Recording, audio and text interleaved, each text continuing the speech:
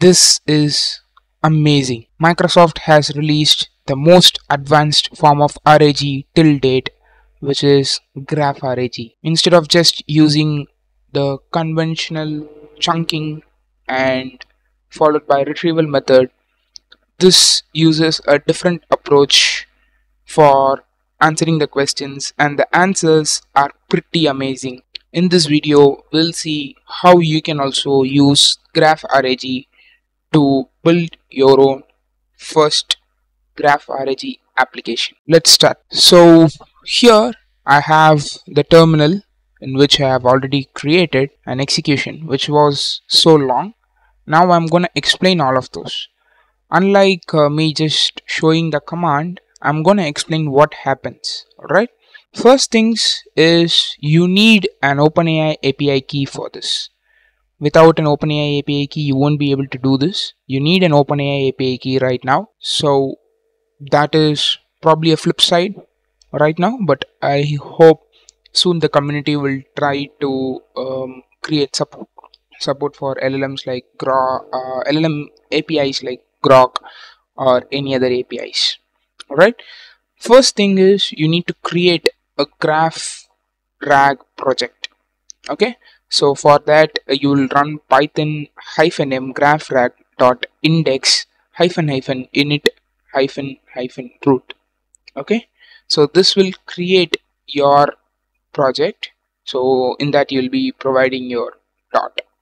Okay, so what happens is your input should be in your input folder. Here I'm using a book from Gutenberg project, which is on Christmas Carol, a book written by the famous author Charles Dickens.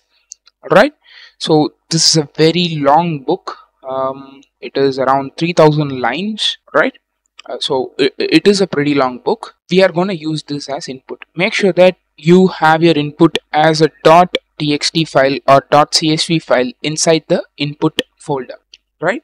Now what it will do is it will create your this folder which is output. Okay, when you call this init, right, what happens is you will have a folder known as prompts, as well as this folder. These files will be created, your .env file and settings.yaml file. In your .env file you need to provide your GraphRAG API key, which is your OpenAI API key. Just fill it here. Okay, so once you do your initialization in the root, and if you are having these settings.yaml, here you can see it will take GraphRAG API key, where for embedding it is using text embedding 3 small, and LLM I have changed it to GPT 3.5 turbo because that is the least costliest. But you would be shocked when I say how much it costed me to create this, right? But it was worth it, I'll say. Okay, so here they are providing API base and API version and all. So theoretically, I'm not practically saying it. Theoretically, it should support Grok LLM at all. Probably you can replace your Grok API key here and change this API base to Grok API OpenAI compatible URL. Probably it might work. I'm not sure. Okay, but yeah, that should be an option. But if you want me to try, let me know in the comment section. I'll try and let you know. So that is about your configuration. Okay, so that will be your first step. You're initializing your project here, which is a GraphRAG project with the help of root. Now you need to create your indexes. So for that you will call python -m graphrag index -root space dot. You're not initializing it, you're indexing it now. Okay, so that is where your input comes into the picture. You have your .txt file, and that will create your folder like this. This is not needed. Okay, so this folder will be created, which has two folders. One is artifacts, okay, and then another one is reports. In reports you will have all your logs. Okay, whatever is did here, all the logs will be here. If you want to go through, if you have some time, you can go through those. Okay, and here you will also have the indexing engines log.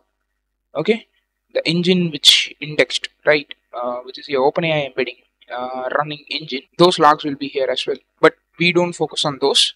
We focus on these files, which is your artifacts files. Okay, in stats.json you have some stats which I don't understand really, to be honest with you, but there are lots of files which you can go through. Unlike just saying okay these are there, we'll be seeing what is happening. Okay, now when I call this, it took me some time. Okay, this is how it created. The first one was, it was creating base text units. Okay, if you go into this folder which is create base text units, let me copy the path.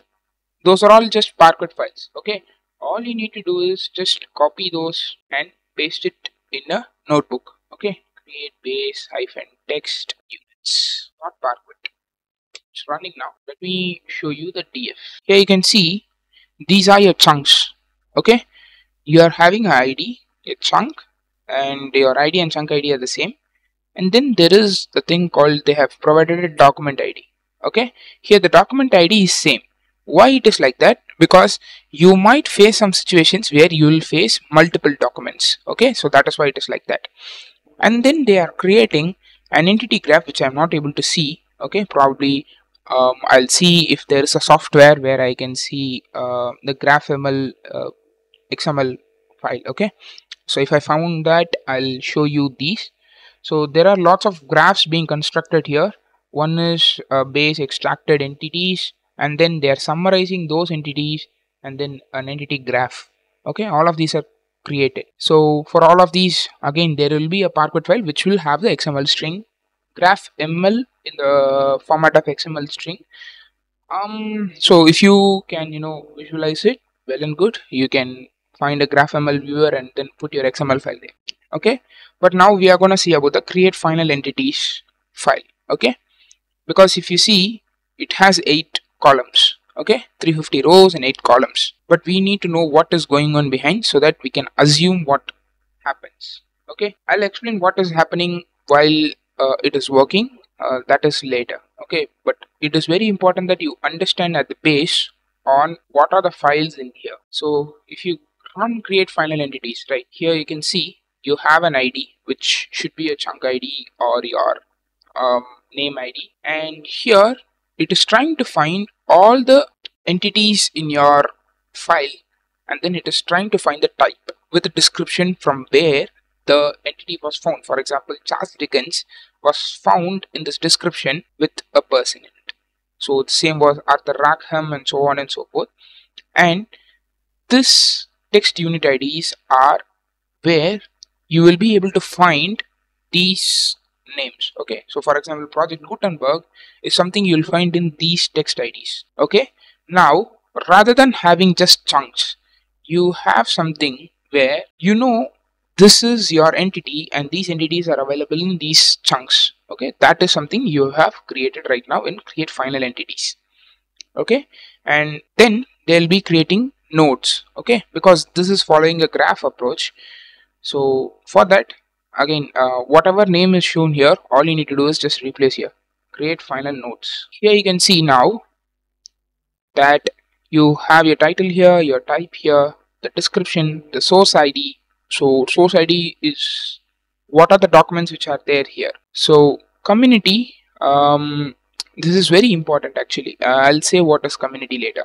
Okay, and then you are having an ID for this specific description. Okay, so those are the things which is available here. And then the more important thing is you have a top level node ID. Probably I'll make a detailed video on GraphRAG very soon, because there are lots of columns I need to explain about, and I also need to explore in detail about a lot of those. We'll see about this later.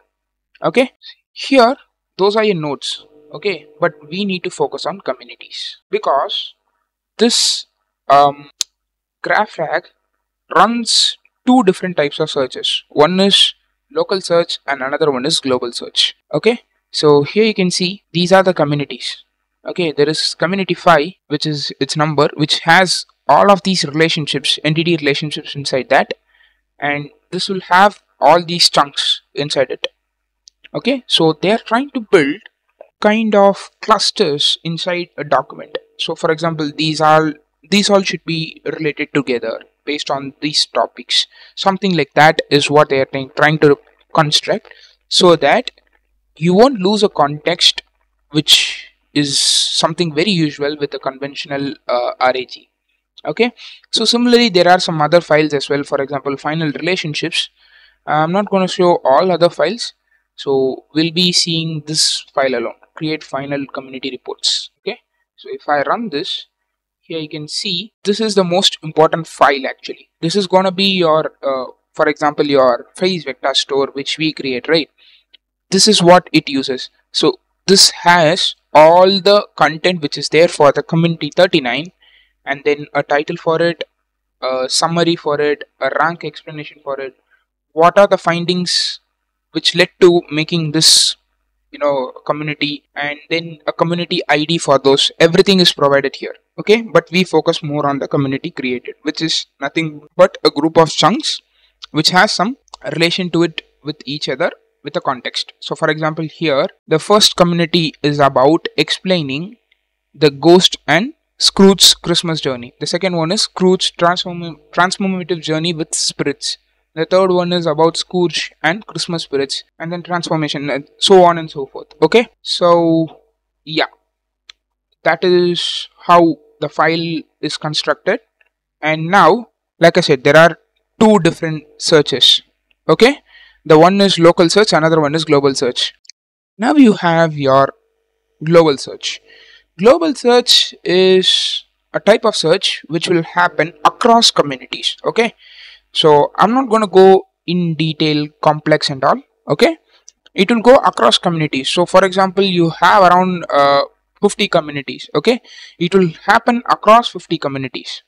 That is how it happens. When I ask to know the moral of the story, you need to know about the whole story, right? So this was its response. The story primarily revolves around the themes of redemption, self-realization, and the transformative power of compassion and empathy. Through the journey, characters like Scrooge and Bob, the narrative emphasizes the importance of embracing the holiday spirit and so on and so forth. It gives a very detailed response, which used these reports, community reports. Community report number 41. Am I able to find that here? Let me see. 15 is there. Okay, am I able to see 15 here? Oh, for example, yeah, this was used. Scrooge and Christmas spirits is a report used in this. Christmas and Scrooge transformation is used in this. 48, 49. The report numbers which is used is given here. Okay, so those are the references. That is amazing. Okay, it said from where it tried to create this. So like I said, it is happening across communities. So the most important file would be this one. Okay, so make sure that you understand this file, which is create final community reports. Okay, that is how the global search happens. But when you go on to the local search, right, it will not focus on communities. It will rather focus on a single community, more focusing on its entities and relationships. Okay, so for example, if I find an entity, let's say Scrooge, I'll be finding the relationships of Scrooge. Okay, so is Scrooge a kind person? So that will be in a relationship, so something like that. Okay, it will be like a graph. So first you will find a Scrooge entity, and then you will go on to the relationships the entity has. So for example, Scrooge will have a lot of relationships. Scrooge entity, those relationships will be seen, and based on that an answer is provided here. Okay, so local search will be more on a specific entity, and global search will be more across communities. Okay, if you have some specific question, you should go for local search. If you have a more generalized question, you should go for global search. That is the difference between local and global. I hope this should be more detailed understanding rather than just saying local search and global search. Okay, so my initial views of GraphRAG is that it is very amazing. It is good on Microsoft to release this as open source, because now you can use that. The only flip side right now is it uses OpenAI, and it took me around $1 actually. Not exactly $1, but to create these much files, around $0.7 I'll say, which is a pretty large thing for me. Hopefully they provide support for Grok or replicate kind of APIs. But yeah, I like this, and I think RAG is now a mile ahead from what it was before. Thanks to Microsoft for that again. So yeah guys, I hope you all like this video. If you all like this video, please hit the like button, share it with your friends. If you haven't subscribed to the channel, please subscribe, hit the bell icon. I'll see you all in the next video. Until then, cheers.